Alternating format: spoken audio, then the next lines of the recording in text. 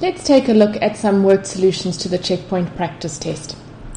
Question 1, you were given a pattern 10, 7, 4, and you were asked to write down the next 3 terms. Now, the first step whenever you are given a pattern is to have a look and see if there is a difference that links the terms together. So to get from 10 to 7, we need to subtract 3, so there's a difference of -3. And to get from 7 to 4, there is also a difference of -3.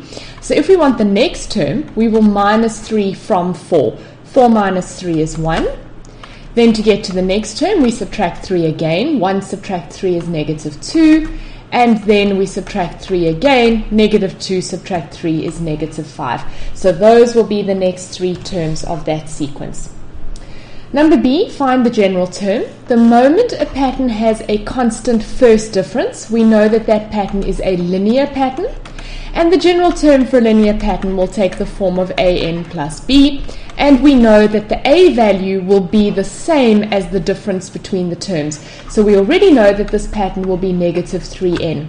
But if we just generate the pattern given by -3n, -3 times 1 is -3, -3 times 2 is -6, -3 times 3 is -9, -3 times 4 is -12. Clearly, that is not the same as the pattern that we originally started off with. So how do we get from -3 into 10? Well, if we take 10 and we subtract -3, we get +13, which means that we need to add 13 to -3 to get 10. If we add 13 to -6, we get 7. If we add 13 to -9, we get 4, and that does in fact generate our pattern, which means our general term is -3n plus 13.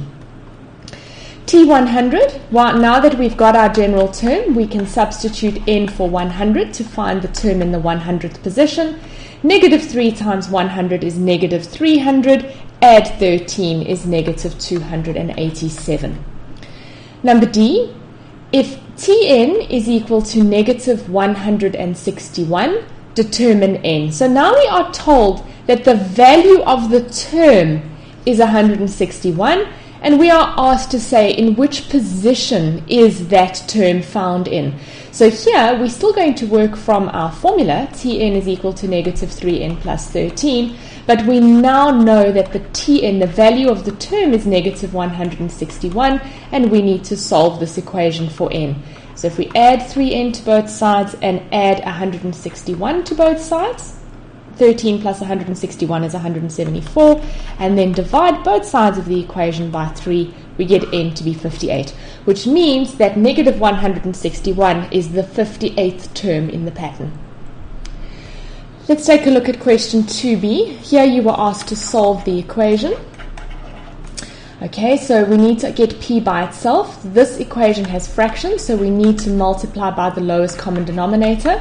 The lowest common denominator will be the product of the 2 denominators that we were given.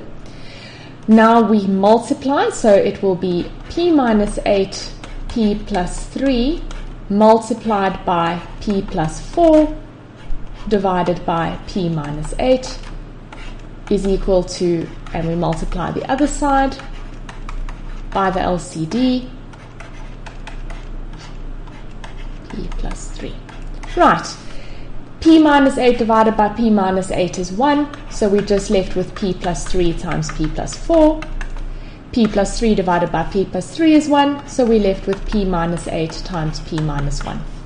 If we now multiply out, p times p is p squared. The outers are positive 4p, the inners are positive 3p. Altogether, that's positive 7p, and positive 3 times positive 4 is positive 12. P times p is p squared. P times -1 is -p. -8 times p is -8p, so that gives us -9p plus 9. If we now get the p squareds on each side, if we move the p squared across, it'll add up to 0. I'm going to add 9p to both sides, and I'm going to subtract 12 from both sides. 7p plus 9p is 16p, and 9 minus 12 is -3. Divide both sides by 16, and that gives you p to be -3 over 16. Question 2E is an inequality that you needed to solve, and you were asked to represent your final answer in interval notation. This is a compound inequality, so we need to do the operations to both the left and the right hand sides in order to get x on its own. So we start off by subtracting 8. That leaves us with 3x. Negative 2 subtract 8 is negative 10. 10 subtract 8 is 2. Now we divide by 3. So we get x to be bigger than negative 10 over 3 and smaller than or equal to 2/3. As an interval, we always write our smallest number on the left and our biggest number on the right separated by a semicolon. If x is just greater than negative 10 over 3, it means negative 10 over 3 is not included, so it gets a round bracket, but x is smaller than or equal to 2/3, which means it is included, so it gets a square bracket. And finally, question 5, the word problem. A packet of chips costs 3 rand more than a chocolate bar. If they cost 12.50 altogether, what is the cost of each item? So let's start off by assigning variables to our different things here. So let's let the chips be X rand and the chocolate be Y rand. Okay, so we are told that the packet of chips costs 3 rand more than the chocolate bar. So if we want to set up an equation, if we put our chips on the left and the chocolate on the right, the chips are 3 rand more expensive than the chocolate. In other words, I'm going to have to add 3 rand to the price of the chocolate to make it the same as the chips. So just to, if you're struggling with that idea, let's just say for arguments that the chips cost 20 rand. That means that the chocolate will cost 17 rand. Clearly those two things are not equal. You have to increase the chocolate side by 3 in order to make it the same as the chip side. Okay, so obviously we don't know what the cost is, so we are using X and Y. Alright, and we also know that together they cost 12 rand 50. Okay, so we have a set of simultaneous equations here. We can substitute from equation 1 into equation 2, because equation 1 already gives us the value of x. So instead of x, we have y plus 3 plus y is equal to 12 rand 50. That gives us 2y is equal to 12 rand 50 minus 3, because we would minus 3 from both sides, gives us 9 rand 50.